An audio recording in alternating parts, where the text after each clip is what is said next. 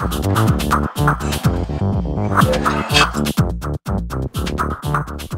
YouTube, in this video I'm gonna test for boost leak in my 997 turbo. I made a homemade tester using PVC pipe, as you can see there, from parts from Home Depot. And it's very inexpensive and it's pretty simple to put together. I followed the instruction from forum member The Rock. I'll attach the link below. So I got the car raced up on quick jack, so I'm gonna disconnect the two intercooler turbo hoses on the bottom and attach one on each end and put about 20 psi using my air compressor. So here we go.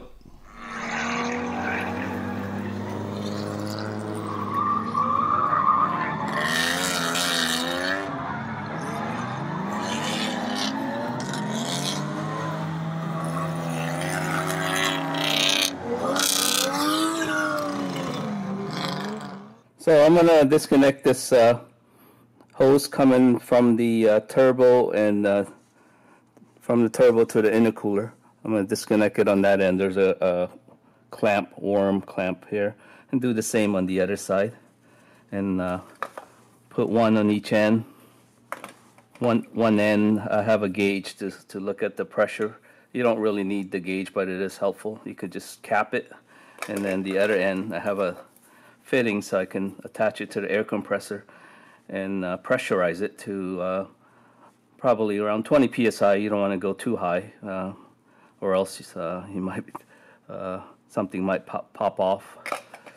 And so I'm gonna go ahead and do that.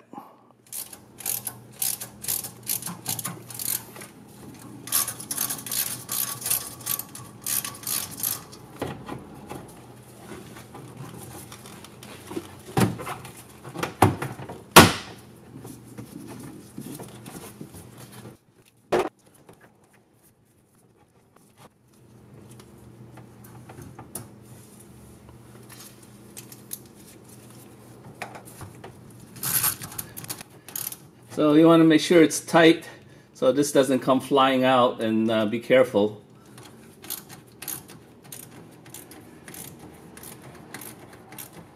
Definitely don't want your face near this thing in case it pops off, because this could slip. So but I am making it as tight as tight enough so to avoid that. That's good.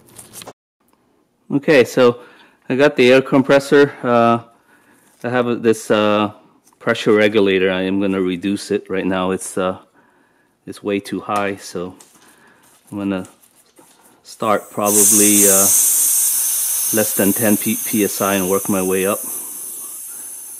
So we'll start with close to 0,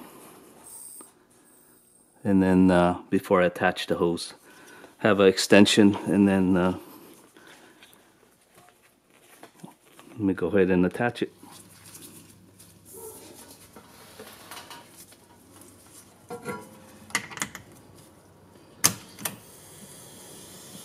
Okay, I hear some air leaking already. Where's it coming from? Okay. And I actually did this before, so and as you could kind of hear, there's air.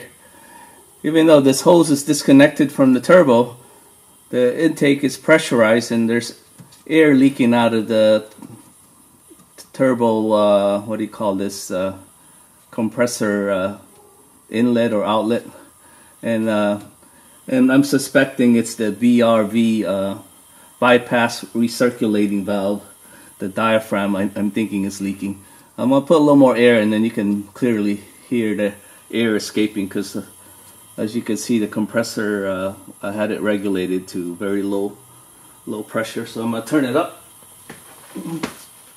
So regulator is reading 15 to 20 psi, and as you can hear, it's coming out of here. And I disconnected the vacuum line to the BRV valve, and that's it's supposed to work by vacuum, but when you pressurize it, the air, my understanding is the air goes to the valve, and the valve should be shut, but it's not on the driver's side. The passenger side is fine, but I'm gonna go ahead and take this apart, the BRV valve, and take a look and check the rubber diaphragm. I'm thinking there's a rip, and BRV valve is a lot like a blow-off valve, except that instead of leaking it out to the atmosphere and making a lot of noise, it just recirculates it, so it's a lot quieter, and it's built into the turbo. I'm gonna also look at the gauge on the passenger side. I'm pretty sure we're not building much pressure because it's leaking. Yeah, it's reading maybe just 5 psi or so. So to get to the driver's side, the valve, BRV valve, it's easier to take the wheel off, so that's what I'm doing now.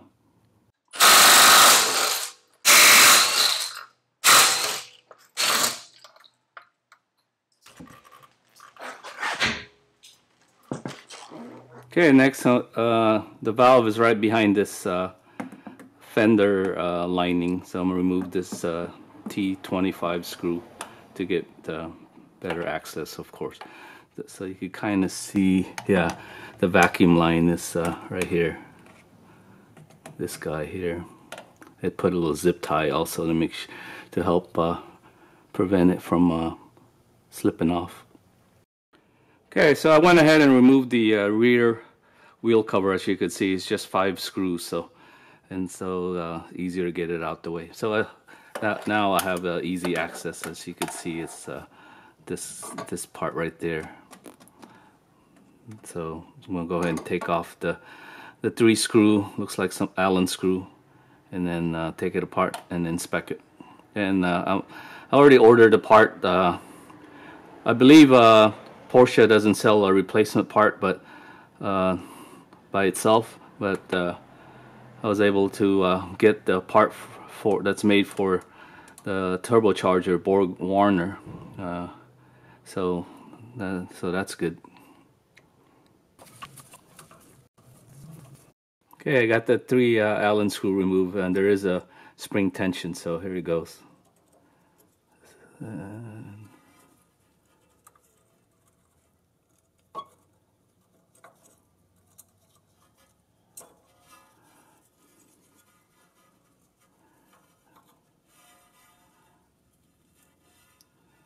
It looks okay. Okay, so it did look okay, but closer inspection, I do see a little tear there, as you can see right there. So that's why it was leaking. So I'm going to go ahead and replace this. I'm also going to do the passenger side just as a precaution. These rubber parts, I'm sure after a while they oops, look at that. It's worse than I thought. There you go. And there's the new part, like I mentioned, from Borg Warner. I got this on eBay. They run about 80 bucks. And it comes with this cover option, which I'm not using. I'm gonna go ahead and lubricate it as well. I have some silicone silicone grease.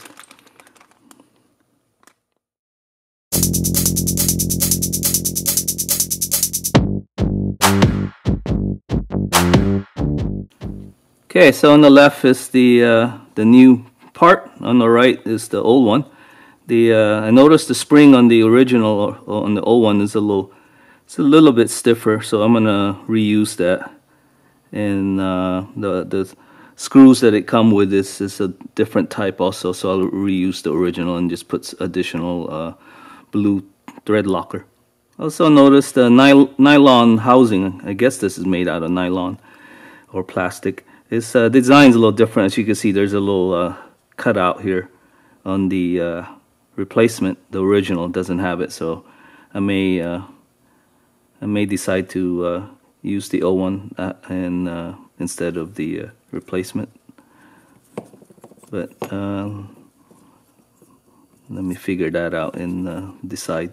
Also notice there's some blue marking, as you could see, on the end of the spring and on this tip. So not sure if it matters which orientation. Looking at the spring, it doesn't seem so, but I'm going and orient it where this blue paint goes on this side.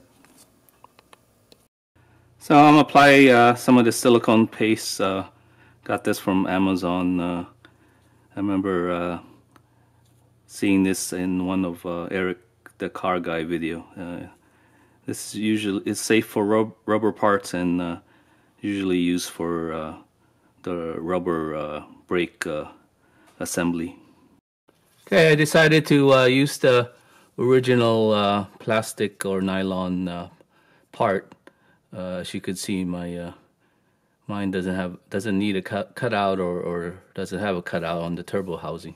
And I just want to also point out, having an offset wobble Allen wrench is very helpful because this pipe is in the way.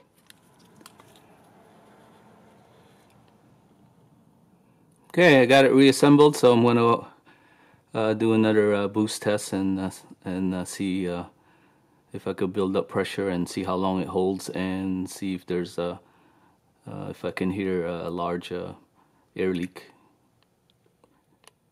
Okay, so I have it up to about 20 psi, and so far so good. I don't hear it leaking out of this as it did earlier, coming from here. So now this is sealed. So I'm gonna listen for other air leaks on top of the. I don't hear anything coming out of the white pipe. That's another common area for air to leak. And looks like it's holding pressure. I do hear a little bit, but I'm sure that's not a big deal, or at least I hope it's not.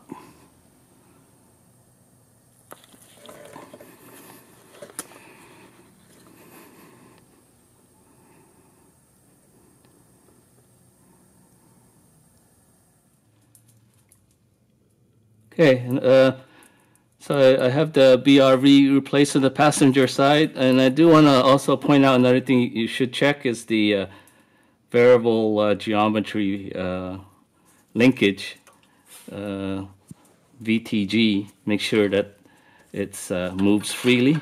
As you can, let me adjust the light here. You can see here I'm moving it up and down, and you probably want to lubricate the linkage as well down here and up on top. Make sure that it's not corroded and frozen, as you could see there. Let me focus. Let's see, come on, focus. Okay, there we go, that's better. So yeah, so again, check this, both side. Passenger side pushes up, driver side you pull down. You can see the actuator there rotating, and this side is fine. So you want to make sure that's moving okay. So here's the driver's side. Driver's side, you pull down. Let's see.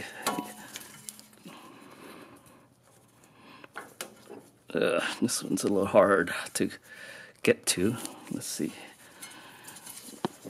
Don't have enough clearance with this camera in my way as well, but let's see. Yeah, I can hear it and I feel it. Too bad. Sorry, my hand's blocking it, but that's the only way I can get it to actuate. It's a little. It is under a little bit of tension. So I put everything back. Took a quick test drive, and it's running good. Though even with the boost valve leaking, I didn't really have any major symptoms. I didn't get any check engine light, and I was boosting peak at standard mode of 15 psi, and on sport mode 17. I do have a tune, but again, I didn't really notice problem while it was leaking. But I'm glad it's fixed, and so please like and subscribe, and I want to keep making more of these repair mod video on my 997 turbo. Next, I probably want to add a short shifter and exhaust, and I did get a illuminated door sill, so I'm going to be installing that next as well. All right, thanks, bye.